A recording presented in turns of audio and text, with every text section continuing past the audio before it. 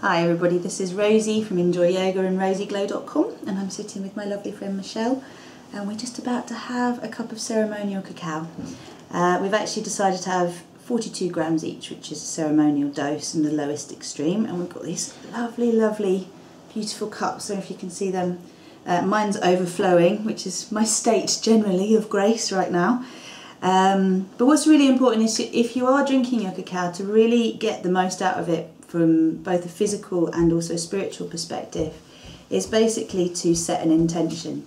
And as you set an intention, you are asking basically to be led where you need to go to support your journey right now.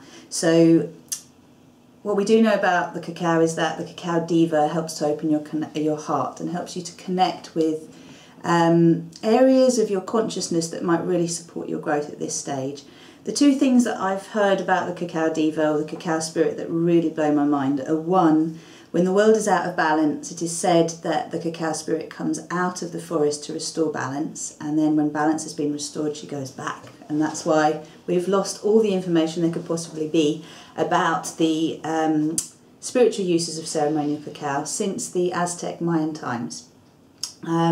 The second thing is that she's a very gentle teacher, so she'll basically take your hand, lead you to the door that would be very helpful for you to go through, but she won't force you to go through it. So this isn't like a sort of whack round the head kind of spiritual awareness trip.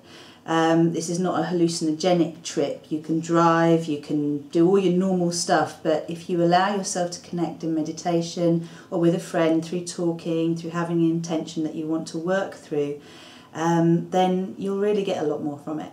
So on that note, we're going to drink our ceremonial cacao.